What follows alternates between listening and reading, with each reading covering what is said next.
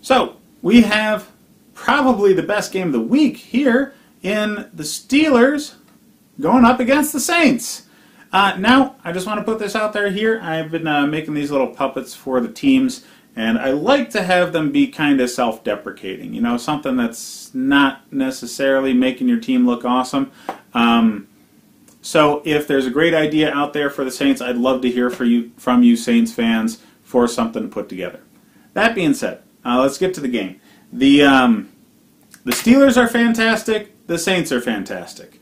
They're offensive powerhouses with strong defenses to back them up.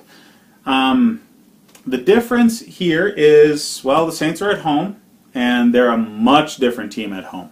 Mostly Drew Brees. Drew Brees is lights out in that dome, and they've got a very, very strong running game, so they can't just, you know, play the pass and play pass rush. They've got to stay honest, and that's going to be a key factor here, because with James Conner's high ankle sprain, possibly keeping him out, possibly allowing him to play, that's going to be a big factor to allow the Steelers to produce something similar.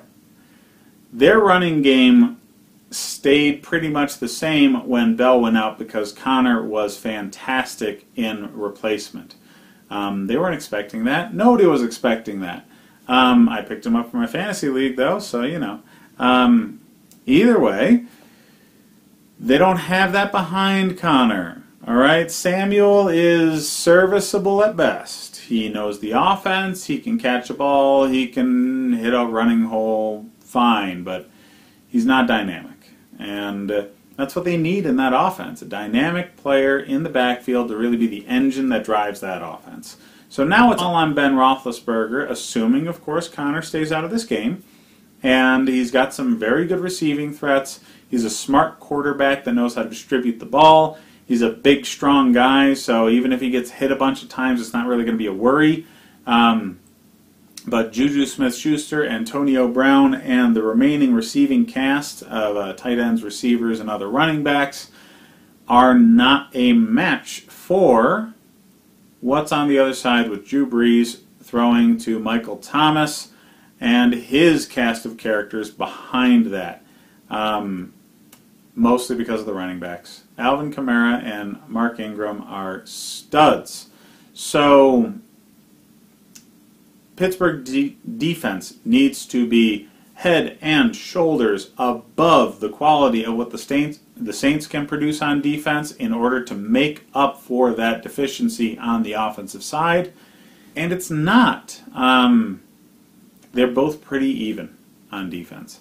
So this is very much the Saints game, assuming, of course, Conner stays on the bench.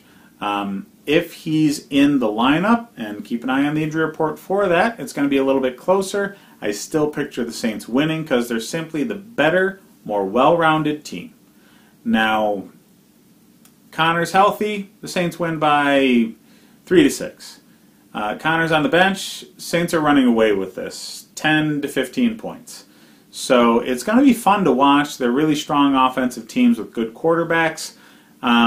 It can be close if Conner's healthy, but I expect the Saints to really lump up on the Steelers in this one, really.